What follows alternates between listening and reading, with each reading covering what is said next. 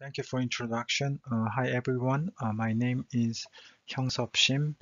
I was a former postdoc at Sandia National Labs. What I'm going to talk about today is detailed measurement of ignition and combustion process of spray A flames using this high-speed formaldehyde planar laser-induced fluorescence PLIF diagnostics coupled with high-speed line-of-sight schlieren imaging. Co-authors associated with this project presented in this title slide. So by myself, Noud Maes and Lukas Weiss, Lyle Pickett, and Skeen. I also like to mention that this experiment work has been conducted at Sandia National Lab and funded by U.S. Department of Energy. For CI engines, understanding low temperature reactions is important to predict high temperature ignition and combustion in spray flames. Low temperature reactions take place between the fuel breakdown and high temperature ignitions after a liquid hydrocarbon fuel is injected into the engines. So we used formaldehyde as a marker of these low temperature reactions. As an example shown on the right, which is our work, we show that formaldehyde generated at around 190 microsecond and is shoot to the head of jet, and second stage ignition is observed at 390 microseconds. So these formaldehyde snapshots here are single measurement, which means we took a multiple injections and averaged them into a single time here. So we might miss a key information on this low temperature ignition process. There is also need to validate this reaction mechanism and CFD simulations because this low temperature chemistry becomes much more complex and differs at high temperature when they use this reduced or detailed mechanism into this CFD simulations. So this motivates us to apply this high-speed PLIF measurement into these spray A conditions. So as I mentioned, a lot of effort has been on this CFD simulations using DNS or LES. These high fidelity simulations found the significant effect of cool flame on this ignition. The Dams error at Sandia, shown on the right corner, he showed how this first stage ignition starts in a fuel limb mixtures. Then this formaldehyde is quickly transferred through a broad range of mixtures in a turbulent cool flame waves. Finally, this leads to second stage ignition in this broad range of mixtures as shown in this plot. So now we have new PLIF capability and opportunity to investigate this complex process of low to high temperature ignition and evaluate the CFD simulations that I just discussed in this slide. Okay, content. So I will briefly talk about the experiment setup and conditions in the next slide. Then I will give you information about this optical setup for this simultaneous 50 kilohertz 355 nanometer excitation and schlieren imaging. Then I will show you a high-speed movies at various temperatures. Then discuss about this global combustion characteristics using a IXD plots and first and second stage ignition delay times and flame lift-off lengths as a function of ambient temperatures. Then I will summarize my talk. So we used Sandia constant volume prevent combustion vessel, which can provide well-defined ambient conditions with spark ignited premixed combustions of acetylene, hydrogen, oxygen, and nitrogen for our spray experiments. Our experimental conditions are shown in this table, and we performed the spray combustion experiment under EC and spray A conditions with temperature variations from 800 Kelvin to 1018 Kelvin. So we used a new spray A injector named as spray A3. This new injector has 94 micrometer orifice, and K factor of 3.5. Discharge coefficient and mass flow rate were measured using a HDA mobile. So you can find this corresponding numbers here. Basically, spray A3 injector is a piezo injector capable of this short and multiple injections for the future studies. So right figure shows this spray A3 injector and orifice and how this injector is mounted onto this combustion vessel.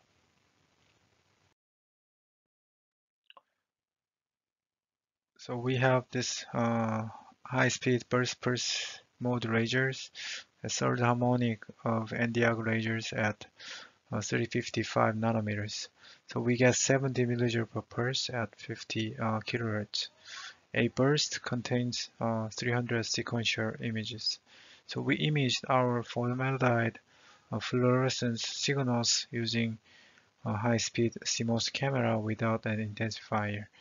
So formaldehyde system is highlighted by this blue color on the right figures, well as this schlieren LED light is indicated by the red color. So we have dynamic background subtractions because of the camera at twice the laser's repetition rate. So we can use those images in between for dynamic corrections.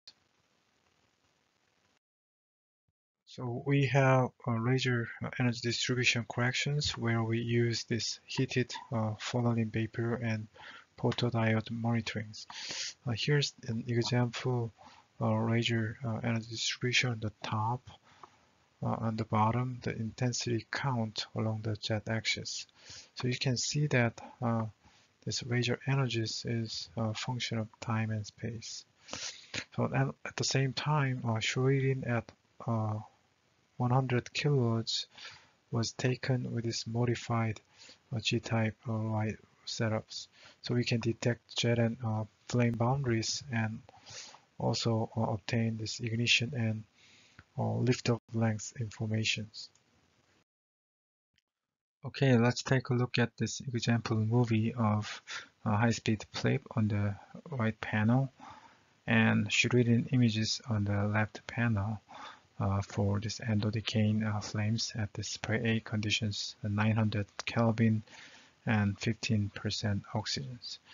So spray is injected from this origin at time 0, and what I want you to focus on is that's where this formaldehyde form and how they propagate and how they consume at this high temperature ignitions. So first, formaldehyde appears in this mixing layers as shown in here in the jet periphery, then propagate into the head of jet very quickly, reaching this maximum intensity in the core regions. Then is followed this clear as formaldehyde consumptions at this high temperature second stage ignitions. This will be discussed in more detail in the following slide. At the lateral timings, spray is formed these classical vortex structures with this polyaromatic hydrocarbons signals downstreams, and flames eventually stabilize and reaches this quasi-steady states. It is clear this upstream Li pockets is coming from this formaldehyde, and whereas this downstream signals is coming from this polyaromatics and so on. There's a lot of interesting features and structures revealed by this high-speed measurement here.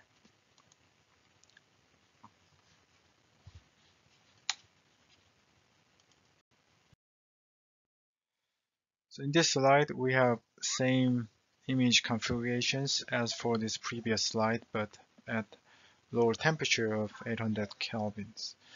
So because of longer ignition delay times, the mixing state of this penetrating jet prior to ignition events at these conditions is significantly less fuel-rich when compared to spray A case at 900 Kelvin, as I just showed. So you might also notice that it was much more obvious that the formaldehyde formation initiate in this mixing layer here, then it transports through this wide range of mixtures across the jet prior to high temperature ignitions. I also want to mention that at this low temperature case, there is no PAH formed within our laser seat, which contrasts to 900 Kelvin case. Okay, on the middle, this captured movies from the 900 Kelvin case during this high temperature ignitions. So consumption of the formaldehyde begins around like 30 millimeter, and Li pockets in display head is consumed almost back to 25 millimeter downstreams. So we quantify the changes in these Li signals at the specific locations indicated by this dashed line here, and which is plotted in the right figures along this radial distance for different timings. So if you look at this near the center line where this equivalent ratio reach, and this consumption process is slower and the signal is decreased only to 32%. But in the periphery with the renal mixtures, this reduction almost reached to 80%. So this plot is nicely aligned with DAM's conceptual model shown in the left figures.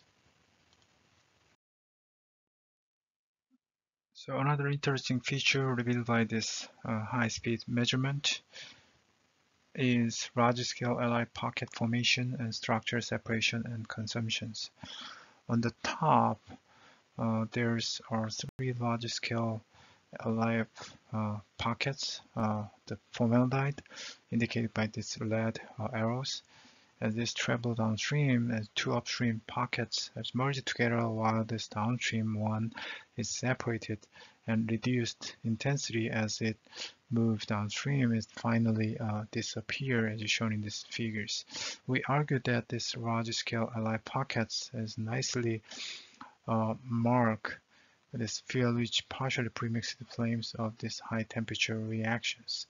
And also the signal found in the downstream is coming from this 3 to 4 rings polyaromatic hydrocarbons. This slide shows radially integrated LF intensity, named as IXD plot. So what you are seeing from this first column at 800 Kelvin is formaldehyde forms at 20 millimeter at 0.4 millisecond. Its size and intensity grows until the second stage ignition takes place as shown in here. At higher temperature of 850 Kelvin, so you can see that a clear decrease observed in this formaldehyde intensity at around like 35 millimeter downstream when a second stage ignition takes place.